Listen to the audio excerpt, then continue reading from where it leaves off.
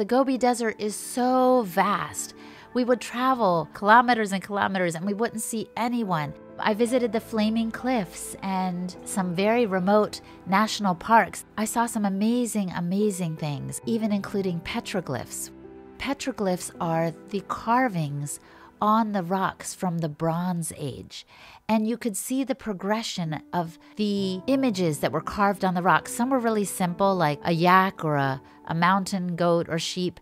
And then later they started carving images of people on horseback and even a woman giving birth. This is just phenomenal. These were carved by hand 30,000 to 40,000 years ago. And these are wolves. And look, another hunter.